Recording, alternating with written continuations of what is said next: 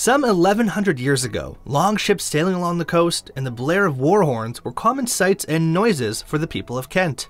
Because of its geographic location on the eastern tip of England, the country was a popular target for Viking raids, who found the bounty and offered to be too enticing to pass up. Welcome to the Vikings Code, and today we will be looking back at the history of Viking raids in Kent, and how the Saxons shaped the country. Subscribe to the channel, like the video, and let's continue. The term Viking comes from an Old Norse word that means pirate raid, and while most Saxons referred to the invaders as Danes, they came from all around Scandinavia, mostly Norway and Sweden, but also Denmark. Although it was a source of income for many Vikings, the opportunity to raid and plunder was also a means of providing for their families and establishing new settlements, which were expanding as many Norse and Danes were farmers, seeking more productive lands to live off of rather than the harsh conditions of their native homelands. Even after being attacked by the Vikings, Kent remained a relatively successful and rich county thanks to a combination of the country's topography and the existence of the church, which served as a focal point for commerce and culture. While only a small amount of archaeological evidence of Viking activity has been discovered in Kent, historical documents chronicle massive attacks, with one of the first notable episodes taking place on the Isle of Sheppey in 835. Attacks on Kent had been ongoing for decades, with the oldest records indicating that Danes arrived in the country as early as the 750s. During the 1400s, Thomas of Elim, a monk at St. Augustine's Abbey, remembers Vikings pillaging the nunnery at Minster in Thanet in 753, according to the Abbey's chronicles. The Saxon chronicles record an increase in the number of landings and attacks during the 9th century. The Vikings attacked the cities of Rochester and Canterbury, as well as monasteries, which were often built on exposed coastal locations over the course of many decades. Since the initial attacks, armies became regular visitors for more than 150 years. Cathedrals and monasteries were considered easy targets since the nuns and monks were typically unarmed and in possession of precious goods such as silver and priceless manuscripts.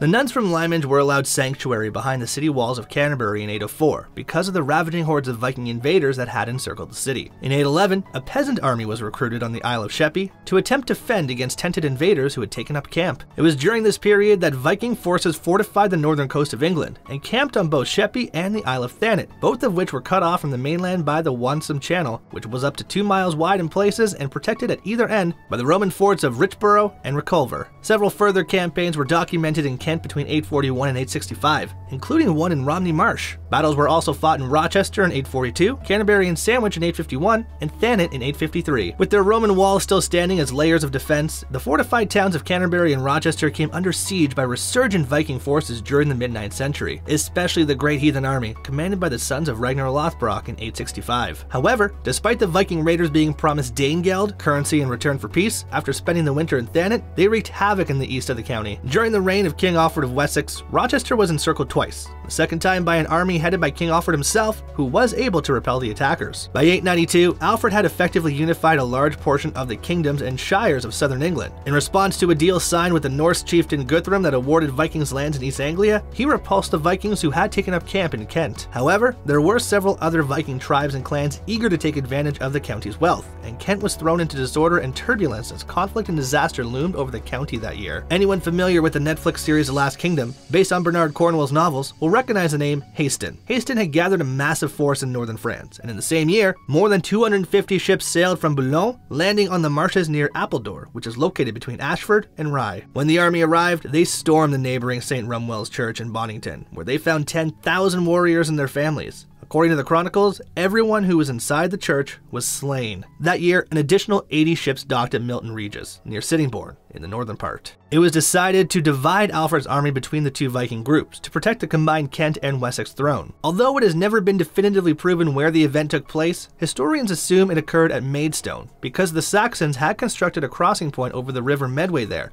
and because the town's hillside location gave a strategic advantage. The Saxon and Viking era came to an end with the Norman conquest in 1066, which brought in a new age of laws and traditions across Europe. So this ends today's video. We hope you enjoyed it. If you have any questions or thoughts, please let us know in the comments section. Stay tuned with us, and we'll see you in the next one.